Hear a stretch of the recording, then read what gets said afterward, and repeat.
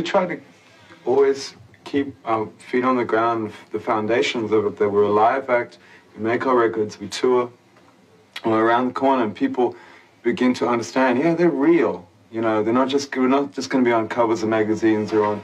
In the 1970s, they were just another Sydney high school band, playing at dances and chasing that elusive record contract. But today, their fame has spread worldwide.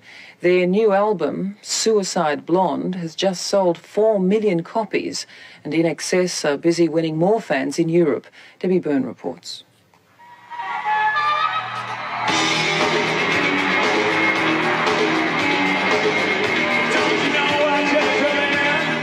INXS is something of a curiosity in the music world. After 13 years together without a lineup change, the band still concentrate on what many believe they do best, playing live.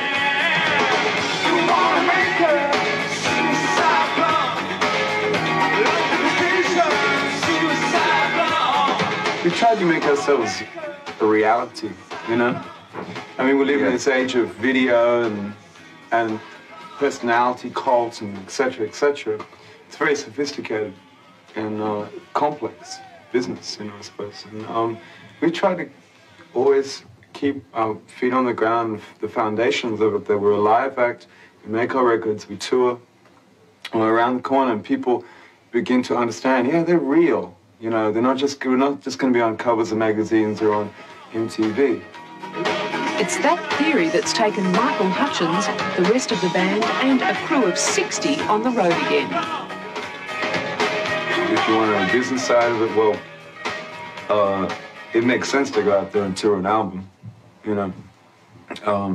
You know, more people are going to find out. It's just really a fun way to advertise the album, you know, for us, really.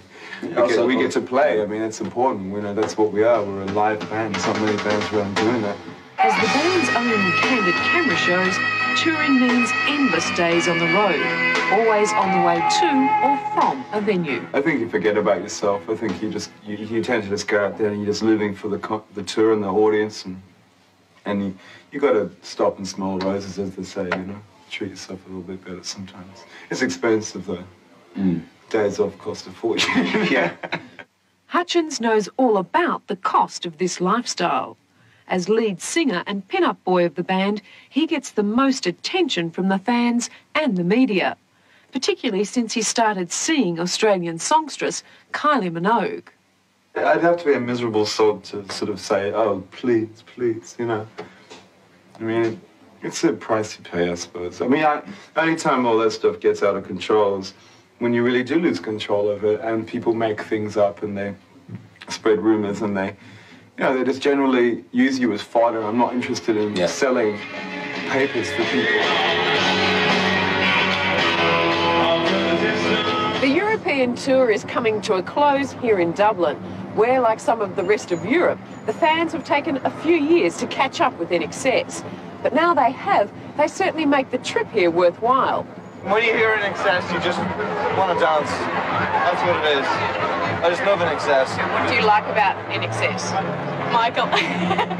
Yeah, I like it. No, their music is good, and I've heard the good live, so I mean, I suppose that's what I'm looking forward to. It's the only band that's worthwhile going to see. After another American tour, INXS will be playing to home crowds again in May, and Hutchence is predicting it won't be just more of the same.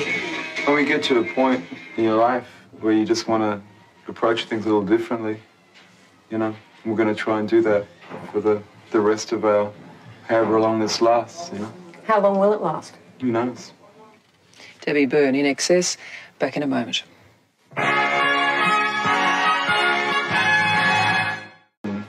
And personality cults and et cetera, it's very sophisticated and complex business, you know, I suppose. And,